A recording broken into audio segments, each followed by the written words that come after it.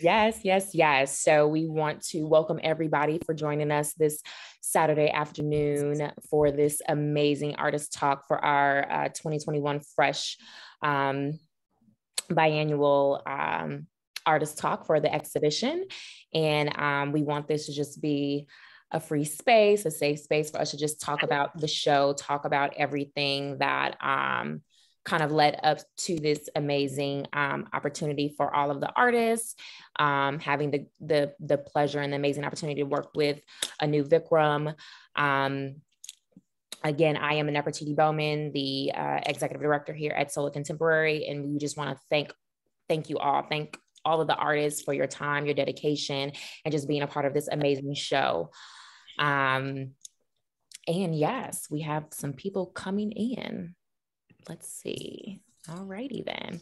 So yeah, so just wanted to have this time so we can just, speak to the show, speak to your work, and just speak to the experience overall and what we felt, the kind of overall expectation of your work and what that brung for us as we were during this show. So next slide. Yes. So the curatorial statement between the team and I, and especially with a new curatorial statement, the theme of Fresh 2021 is resilience. More than a year of setbacks, personal loss, solitude, and mental and physical health struggles have left us feeling exhausted, frustrated, and sad. The artists in Fresh turn these challenges into visions, and in doing so, they have helped us to make sense of the strange year we've had. There are moments of connection and even joy as we find one another and our own strengths and voices. It's not always pretty, but it's all the work in Fresh 2021 speaks to. It speaks to our truth. So that's pretty much, what we kind of felt when we saw the work and how working with the new and how we kind of expressed with each of your pieces. Moving on. And so moving forward, we're going to hand over the mic to Anuradha Vikram. So take it away, Anu. Thank you, Nefertiti, and thanks again for having me. Artists, if I could just remind you all, please mute yourself. We are going to be doing this really rapid fire. And so as your name and your slide comes up, you'll know it's your turn to speak. Mostly we'll be going in alphabetical order to give you a little heads up, but we have a couple of artists going first because they have to leave early. So Mia, just to let you know, you're up first. And just a couple of procedural things, of course, before I do the intro. Mainly just when you see your name and your image, there will be a bio slide for each artist followed by your artwork. So please unmute yourself and begin speaking about your work. We won't call on you because we are just moving quickly. So be ready. Especially as you know, we're getting closer to the first letter of your last name. Thanks. And of course, if you don't do that within, say, a few seconds, I'll call your name. And then just go ahead and start. So with that, really happy to be here. I think that, SoLA Contemporary provides an important venue for artists who are working and living in South LA and historic South Central. I think that it's important because it bridges two strong constituencies, different generations, different races, different economic brackets, and everybody's an artist. And I think that's really powerful. And a lot of that is what the organization set out to be when it chose to locate itself on Slauson and to bring a community that began in Palos Verdes into this other very different neighborhood in Los Angeles. But I have to say so much also is due to the leadership of Nefertiti and her team and the wonderful people that have gotten involved on the board. So I'm just really excited that this opportunity exists for artists. And so I wanted to contribute by being part of this show. I'm also delighted that several of my former students have been able to participate as artists in the show, which is awesome.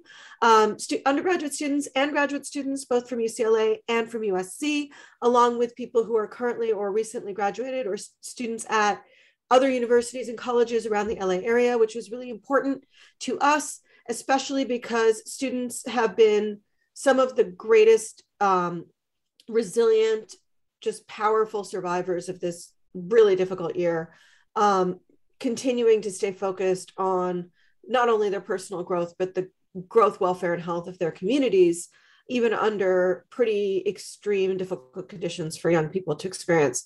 So with that, it's been really wonderful to see some of you be able to participate in this show, because I know how much you had to accomplish and surmount just to get here. Even though it doesn't seem like a huge thing to send your work in for a juried show, I will say that most of the students I invited were not able to do it because of how difficult this year has been. So I want to commend you for being here. Everyone, not just the students, everyone who got it together to submit work, participate in this show, who kept on making work during this crazy year. Cheers to you. We need people like you. We need your work. And that's why we did this show, because we need to see what people have been doing to keep themselves alive and keep their communities and their families and their friends alive. So with that, that was how we arrived at our theme of resilience. It's hard to put a cheerful spin on the experience that we've had in the last couple of years. But we did want to put a positive spin on it, because we're in a moment now of rebirth and regrowth in a lot of ways. And we want to nurture that. We want to foster that. And for you all, we hope that this will be a good launching point for you into a new proliferation of your own practice. So with that, let's get started. Our first artist is going to be Mia Johnson.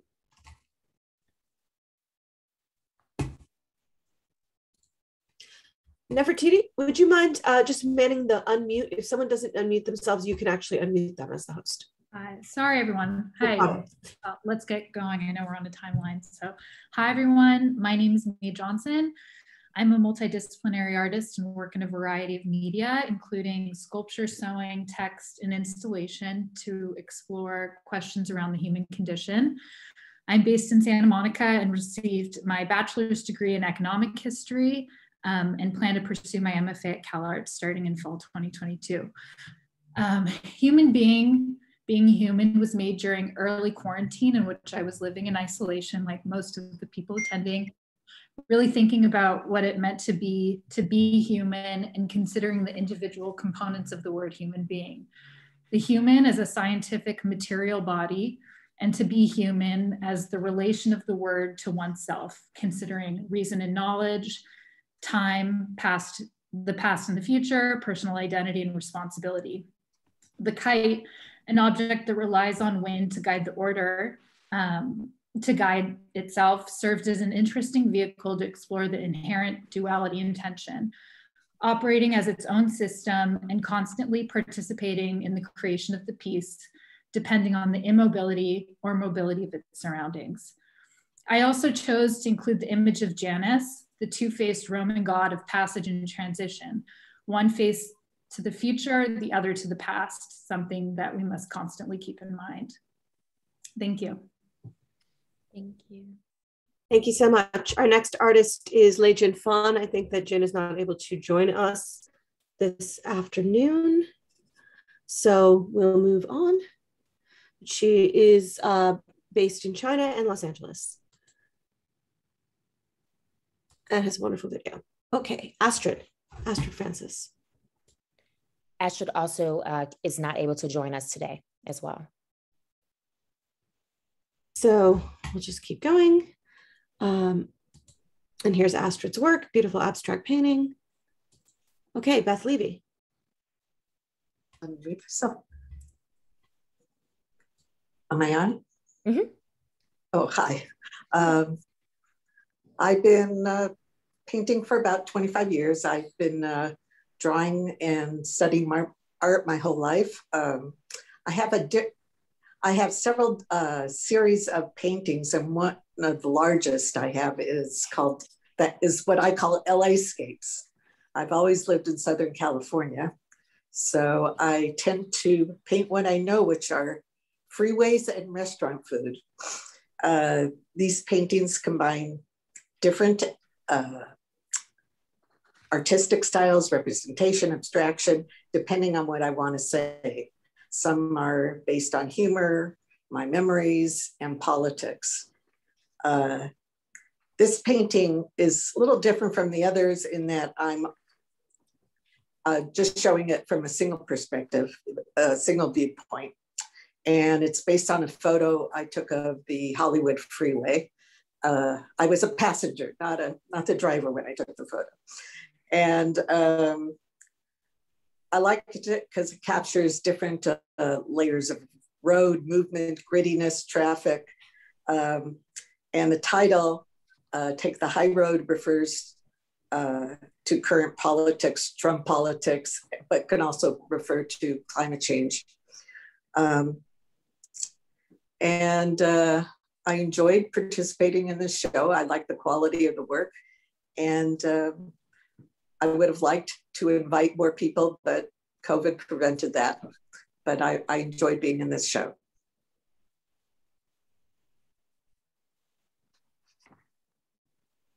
Hi everyone, my name is Carmel Katumba. Some might know me as the Zonky Girl as well. I am a Congolese Long Beach-based painter, visual designer, and a DJ. I mostly draw my inspiration from my upbringing and my emotions. I'm the creator of a piece called Aisha. My belief is that tears are powerful, they're secret, and they're a way of the hearts. It's a way of your heart to release whatever you're feeling. During the past year, there were a lot of emotions I was feeling I couldn't describe, so just having a little cry session was always great for me and got me through a lot. So that's what I wanted to portray.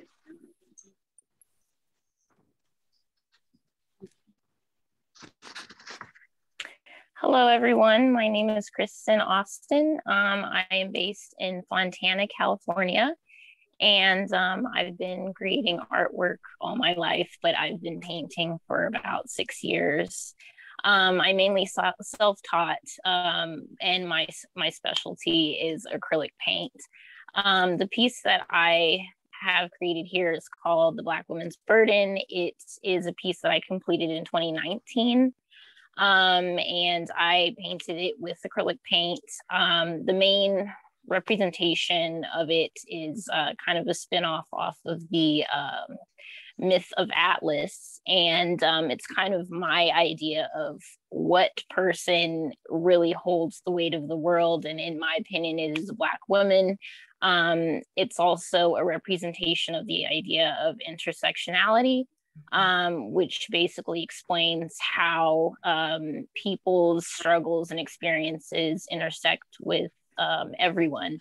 And so a Black woman's experience, because she is Black and she's a woman, her experiences basically branch out into everybody else's experiences, whether they're, and no matter their gender or their race. So that's what that means.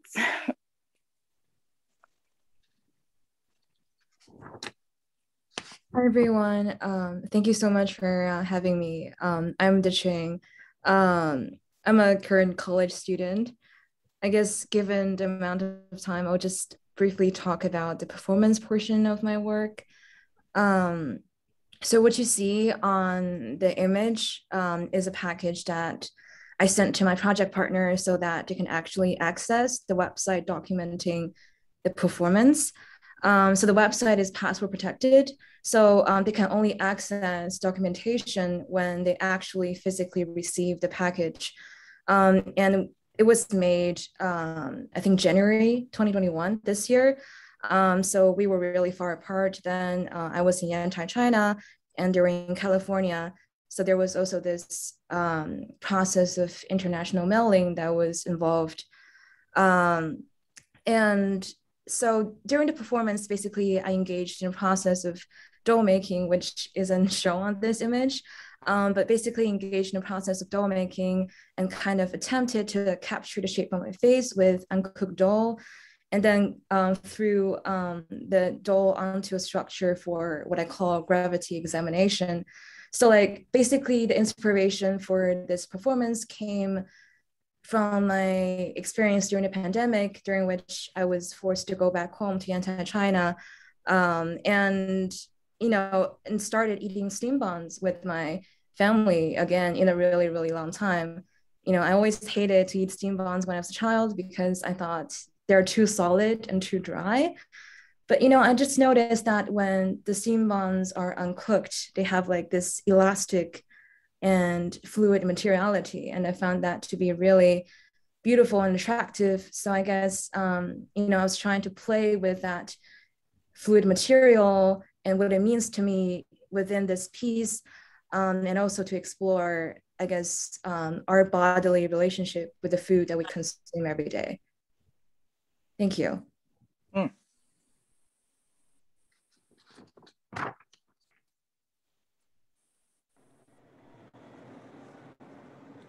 Hi, I'm Flora.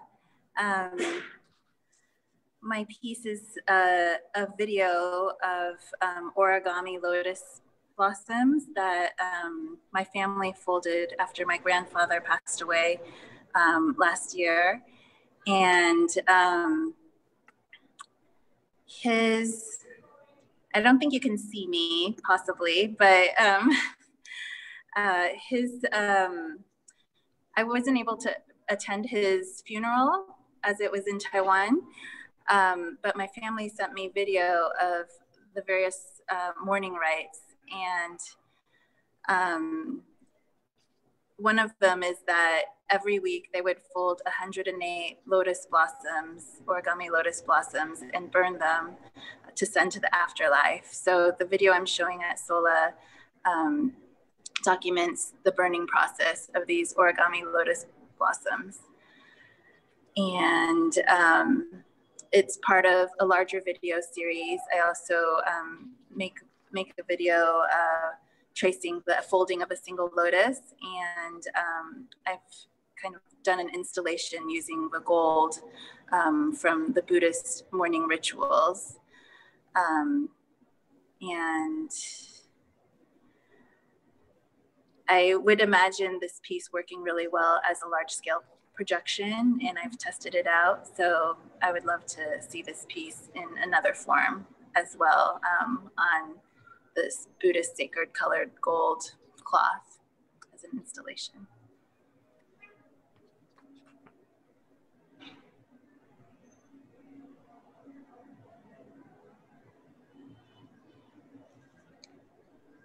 Is Jane here? I thought I saw her before. Okay, well, if she reappears, we'll come. Yeah.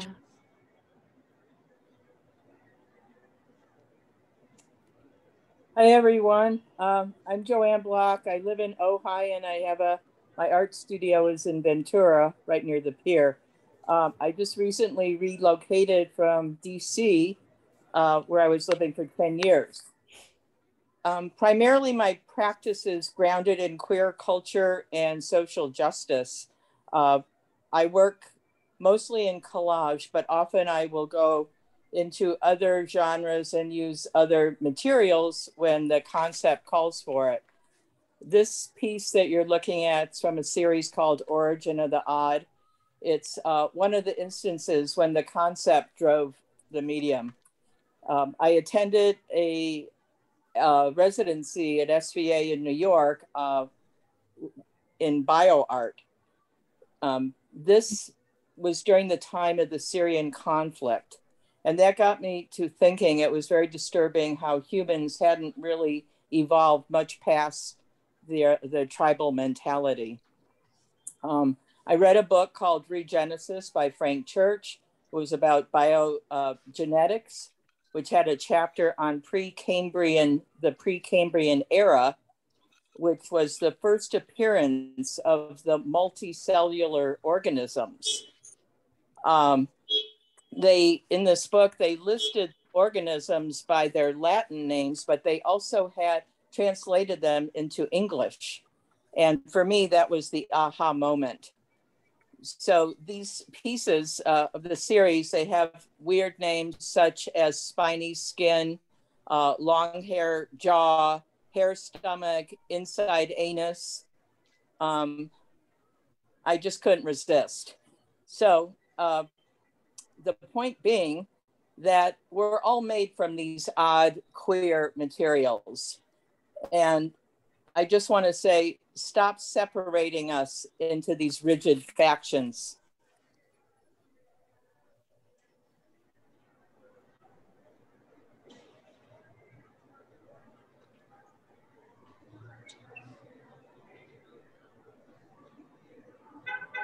Okay, so the next person, John, I guess, is not here.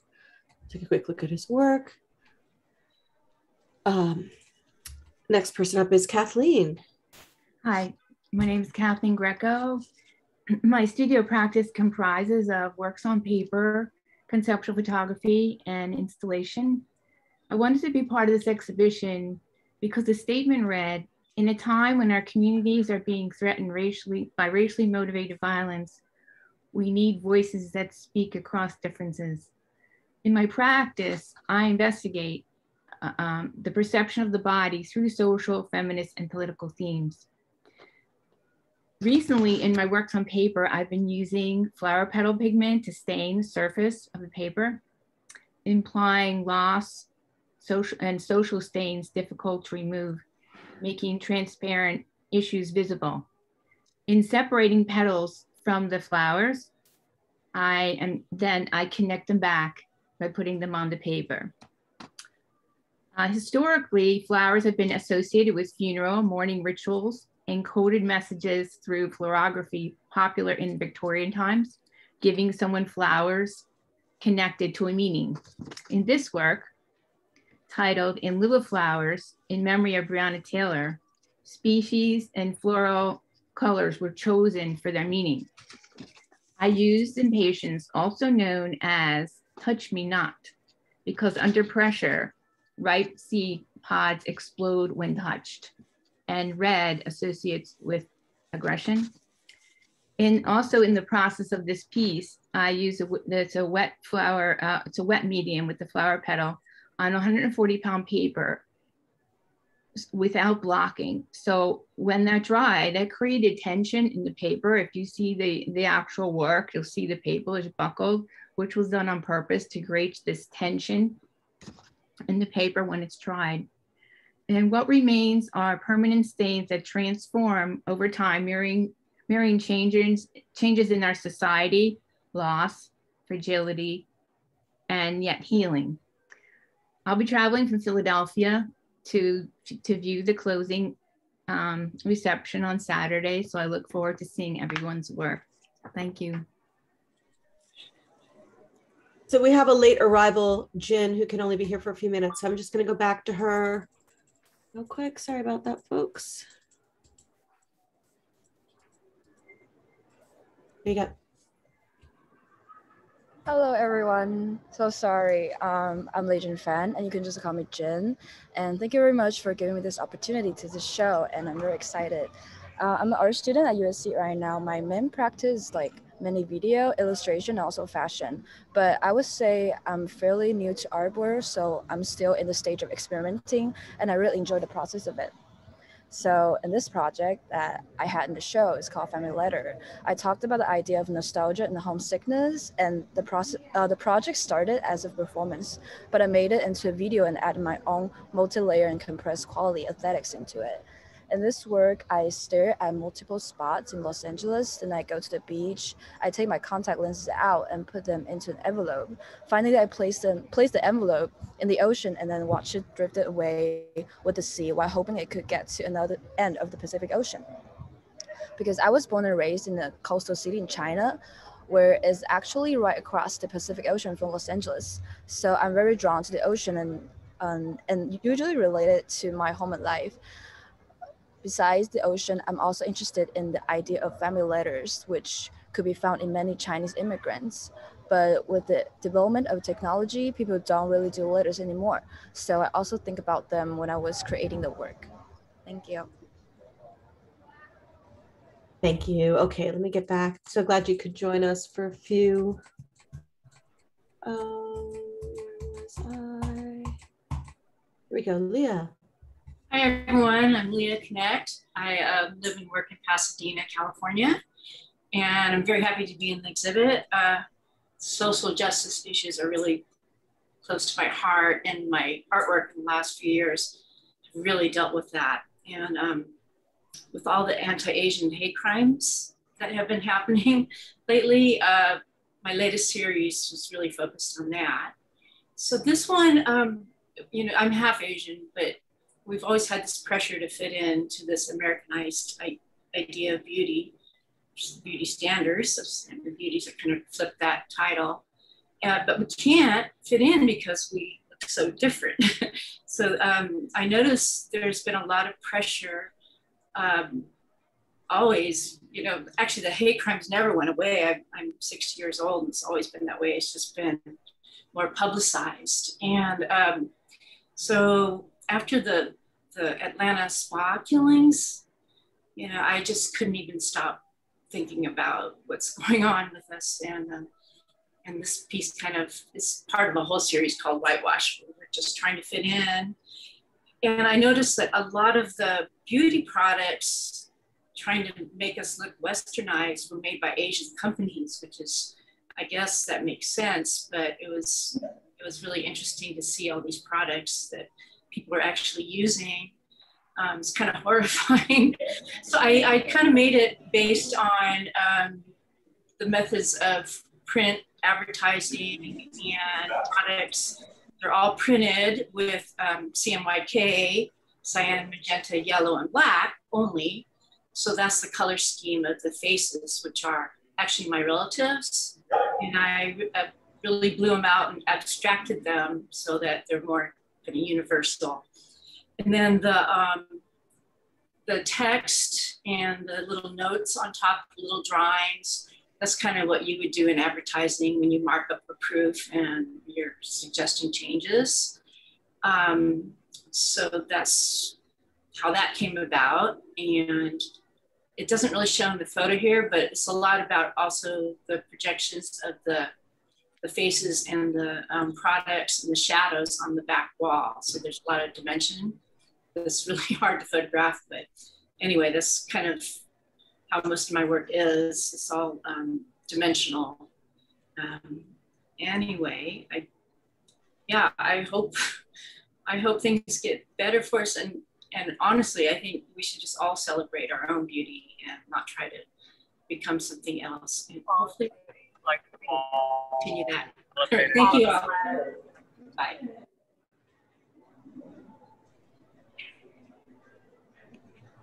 Hi, this is Lorraine Bubar. Thank you for including me in this exhibit. I personally really enjoyed the diversity of the work in the show.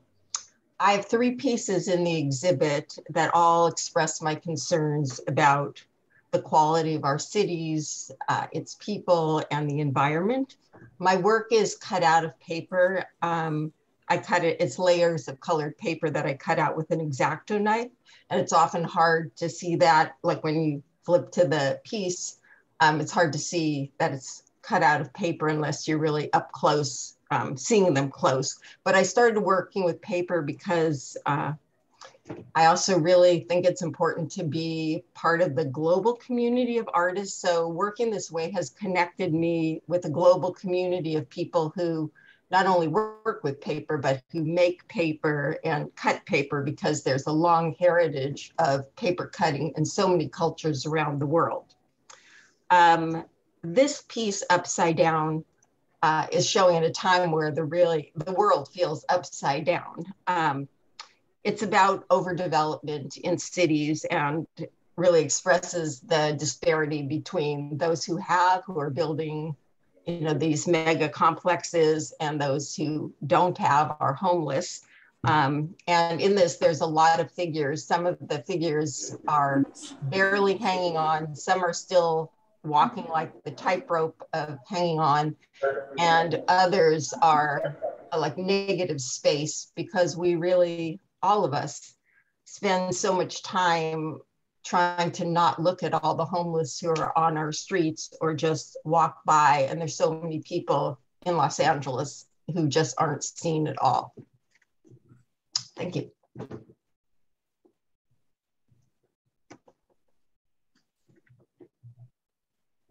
Hi, can you hear me okay? I'm Bob Markovich. First, I want to say thank you to SoLA and to Anu, the juror, and all of the artists for putting the show together. It's very well done. My project, I have 3 images that are probably out of a much larger series of about 40 images from, it's called Entropy Part 2. And the project actually started before the pandemic, but both the process of making these images and the images themselves sort of fit right into what was going on with the situation. The subject matter, they're found by chance, and I've specifically not chosen, I guess, what are more desirable things. They're all insects or arachnids of some sort, but I stay away from dragonflies and ladybugs. And I wanted there to be kind of a certain amount of discomfort with the images, and that these things are getting that kind of attention. I also didn't want them to be macro insect photography, which there's a lot of great examples of that. For instance, Microcosmos, the film, but there's a lot of examples of that. And I have a great interest in paper and sources, and I wanted to use the two together to create, I've always been, pretty much all of my work is color oriented in some way.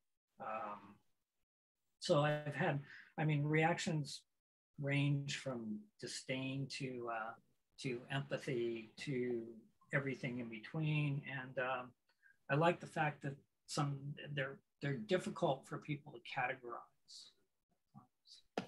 So yeah. Thank you so much. Mara's not able to join us today, but we want to thank her for participating in the in FRESH. Maxwell? Hi, everyone. My name is Maxwell.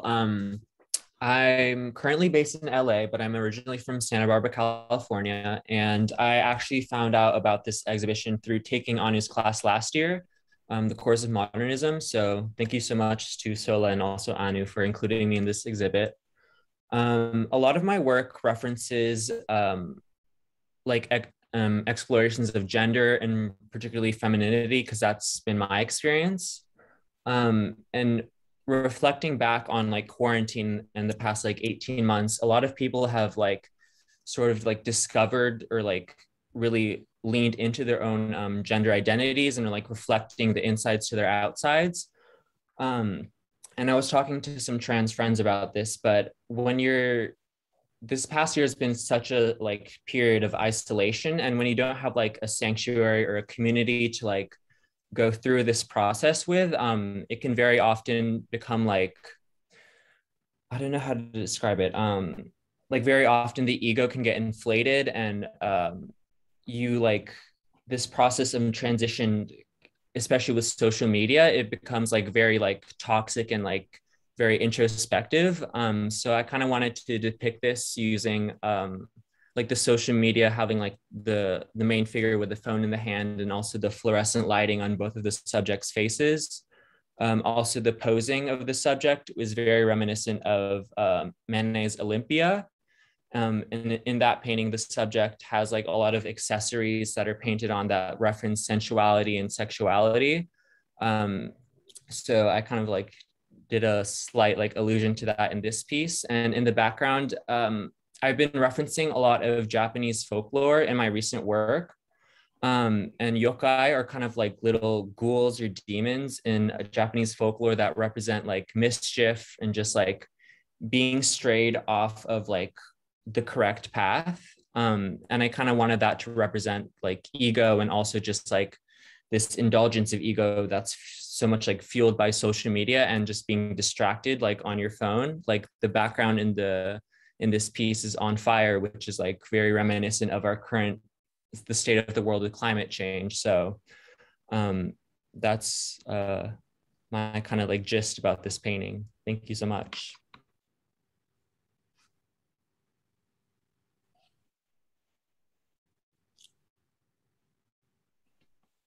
Michael? Let's see. There we go. Can you guys hear me? Yes. All right, thanks. Hi, thank you so much for including my work and in the show. I really appreciate being part of it, and I love seeing all the work. I started in my introduction to artwork was in photography, and I'm still highly influenced by photography. I think of my work as showing people in places doing things. So narrative has always been very important to me. And in my sort of earliest works, what I would do is create events and photograph them. And over time, I wanted to take those images and turn them into paintings. I became very interested in what painting could do specifically rather than photography, and surfaces and surface versus image and all those things that painters like to think about, because I'm very responsive to sort of the tactility and just the beauty of the surface of paint. And just kind of a desire to depict pleasure. And I find pleasure in things like flying and floating and things we think of in sort of very positive dream states. So this image came from a model I photographed floating, and the qualities of photography that I like so much, which are sort of accidental things. Photos tend to be very unprecious as opposed to paintings or drawings. All little accidents and mistakes are kind of there. Things you didn't want show up. And I'm very intrigued with the quality of light. So the light playing on the water and a person in the water is just a little bit irresistible. So those were all things I was thinking about. And as I started this series, which is largely women looking at themselves, taking pictures of themselves with their cell phones, because I got interested in this whole way culture started mediating things through screens and through cell phones. And I remember a day walking to a gallery, and there's a big lobby, and there must have been 15 people sitting on a bench. Every one of them was glued to their cell phone rather than engaging in the people around them or the work around them or the life on the street, all that. So I just, I started thinking about, why do we drag these phones around? And then replacing, in what traditional art history was often shown as a mirror, the woman looking at herself with the cell phone, woman looking at herself. So all those things came together for this piece. Thank you. Hello, everyone. Thank you for having me. I'm an interdisciplinary artist based in Albuquerque, New Mexico. My work revolves around themes of community, childhood adversity, memory, and the fermentation of generational trauma throughout adulthood. By working with materials of paper, Ojibwe art practices, personal medical scans, motion and still imagery, and AI technology, my work acts to address these narratives of trauma by using the body, adversity, and power. I create work that seeks understanding of myself, my family, and the systems that connect us to our communal bonds. Entropy focuses on my personal trauma with the hospitalization of myself when I had COVID-19. I suffered organ damage, and during this time, during the pandemic, my mother was diagnosed with breast cancer.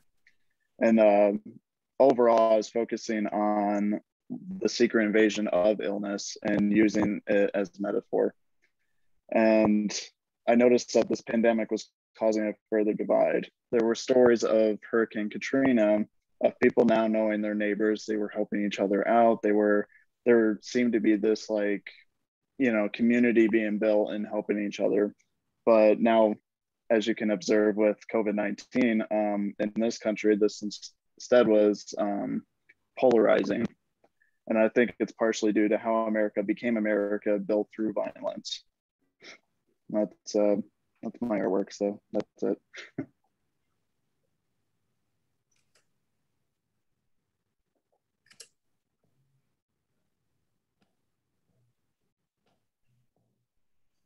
Sorry, I guess Michael might not, might not be here.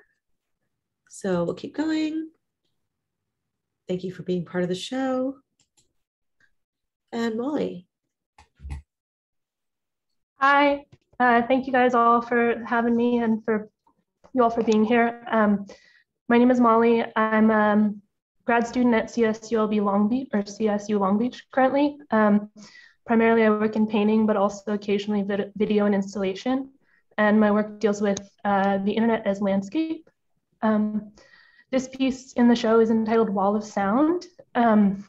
And at this time I was like looking at Google Maps, kind of like as if I was going out to look for a landscape to paint, thinking as the digital interface is like kind of like the window in the way that a painting is a window. And this is the wall outside the actor's mansion in Alhambra, where he killed the actress Lana Clarkson and also held his wife Ronnie Spector hostage for a while. So I thought it was interesting that there was this like dark undercurrent under the image, which kind of like reflected the dark undercurrent I see under tech companies like Google. And you have the shadow of the Google Street View car like projecting on the wall. So that's what this painting is about. Thank you.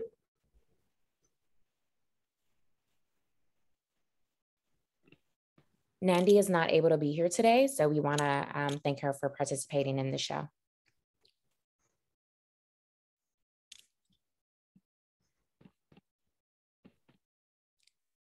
I did see Nicole. Hi, thank you so much for being here. I wanted to talk a little bit about my work. I'm a graduate student at CSULB, and I am in my final year. My thesis show. My piece is about the socioeconomics of, I would say, homelessness in the downtown LA area, particularly Skid Row.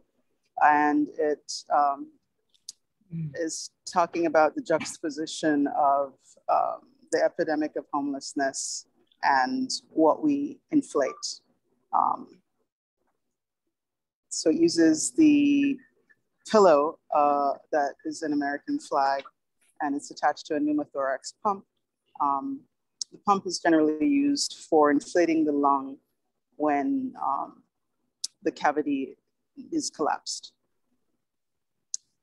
Thank you. Thank you so much. Nicole Rademacher wasn't able to make it today, but we want to thank her for her amazing piece that was a part of the show.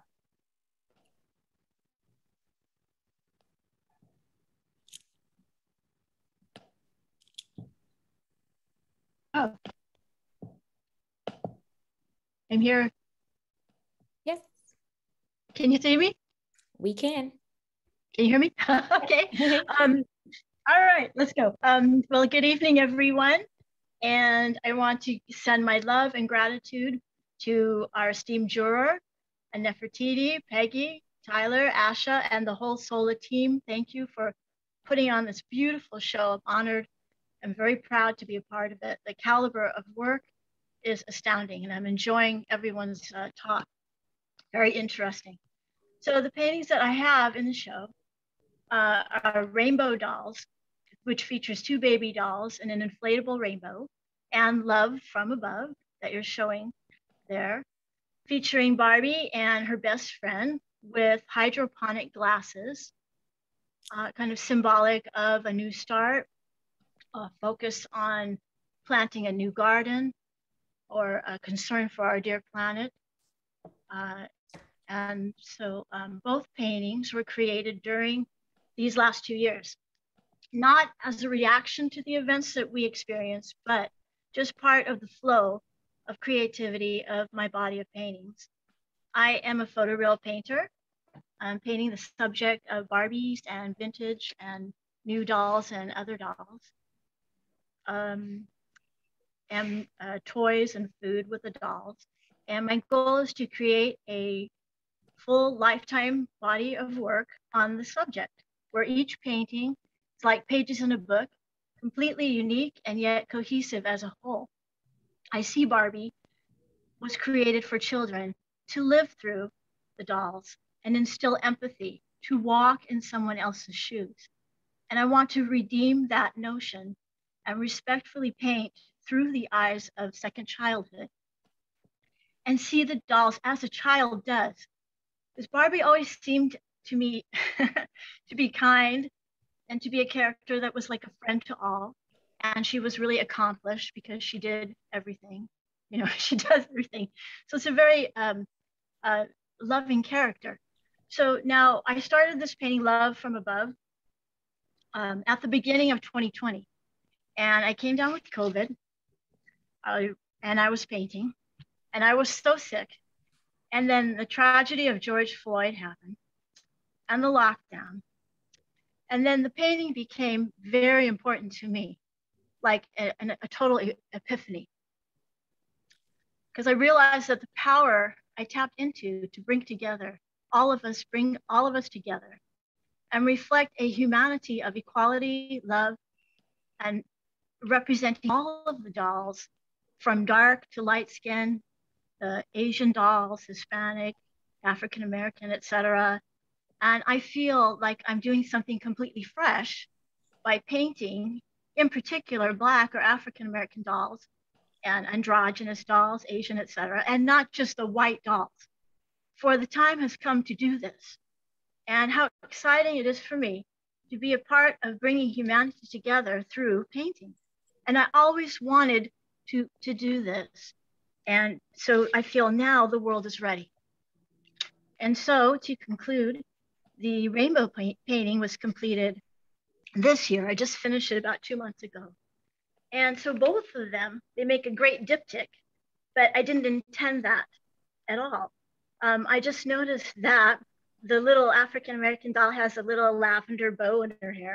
And then the grown-up Barbie has like a little lavender rainbow in her hair, which is so cute that they go together in a nice way, these two paintings, but I wasn't thinking that. Isn't that great how the creativity works? It's not planned. So I guess I'm going to end right there. And the bottom line is the whole message that I want to express through my work is about love. And thank you. Thank you to all. Thank you. Thank you.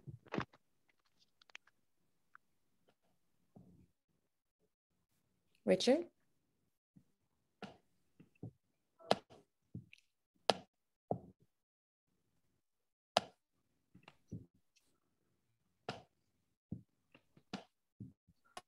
I want to thank everyone for including me in the show. I really appreciate it. And this work was really a special piece for me. My work focuses on societal problems and issues. And this person was someone I met as I was feeding homeless downtown, which I did for about 10 years. And I got to know him. And he was called the doctor because he would make these bracelets out of using copper wire. And when someone would be sick, he would give them one of the bracelets and it would help them get better because it has a healing quality. Also, I do many other things other than drawing, but that is my focus. And I have my own style of stippling where I use dots and scratches and basically whatever comes off the pen when I'm hitting the paper. So again, thank you so much for including me. I really appreciate it.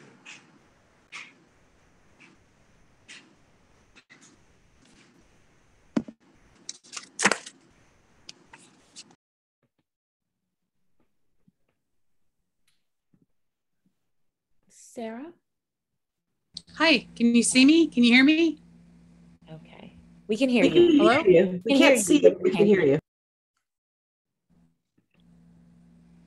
I'm trying to turn on the video. It says stop video. Select the camera. FaceTime HD. No, but since we can hear you, why don't you go ahead and talk? Okay, terrific. Sorry about that. I'm new to this Eventbrite thing. I'm more used to Zoom. Yeah, so my name is Sarah Stone. I live in the West Valley, and I'm a multidisciplinary painter. And being in the West Valley, I'm sort of right in the middle of the kind of fire zone that sweeps through every year. So I'm very kind of acutely aware of climate change. And so my work focuses a lot on the impacts that humans have on each other and on their environments. Usually I have a distinct plan for each painting that I do, and I have a narrative that I kind of come up with before I start the painting so that I can kind of compose the whole thing. But in the end of 2019 and during 2020, during lockdown, as we all were, I think I was very consumed with what was happening in the news. And there were fires in Australia, and there was fires in California. There was, you know, police violence, and it seemed like what was happening with our world and with humanity was really appalling, and it still kind of is. And so instead of having a plan to start this painting, which I call Darkness and Light, I didn't have the ability to go to an art supply store and get like the perfect canvas and the perfect board or whatever.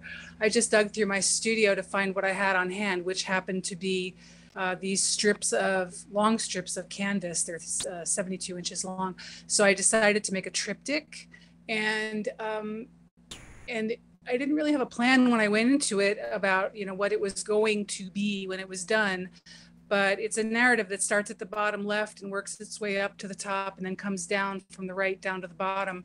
And it is kind of a direct response to my feelings about humanity and where we're going, and climate change, police violence, destructive capitalism. And I also, there's a poem in the middle, which you can't read here, but hopefully you had a chance to see it if you were at the opening. And the question I'm asking with this painting is, what do we want our future to look like? The left side is kind of optimistic, and the right side is pretty dark and hellish. And I think we have the choice of deciding which way we want to go. Anyway, I want to thank you for involving me in this show. It's really exciting to be part of it, and I hope that I can meet you at the closing reception. Thank you.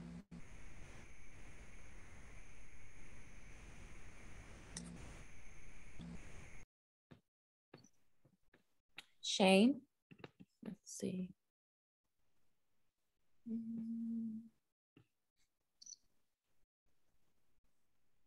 Alrighty. Looks like Shane was not able to join us today, so we'll move forward. Thank you so much for being part of the show, Shane. All right, Sylvia. Hi, I'm Sylvia Wagensberg, and happy to be in this show. It's been a great experience. I am a painter originally from Barcelona, Spain, and I have been an artist and an educator all my life, both in Spain and in Los Angeles in the US. As an artist, I am interested in groups of people and how the individuals relate to the crowd that they belong in terms of identity. So in 2020, I decided to go to visit the campus of Venice High School, where I worked for 15 years. And I started painting what I called location portraits, which they are landscapes of what I saw. I've been visiting the campus different times, and I'm still doing it because this series I'm still working on it. What interests me about these landscapes is, again, how do relate to a very large group of people, in this case, students, teachers, parents, administrators, custodians, and more, and at this moment particularly. So I've seen many changes during all these months, and they make me ask questions that are interesting to me.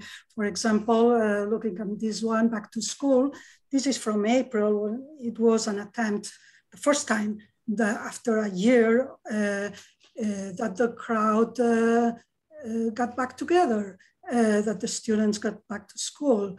And it's interesting to me how I see the transition and how the individuals adapt as much as they can with, of course, probably problems and frustrations. But it made me ask also in terms of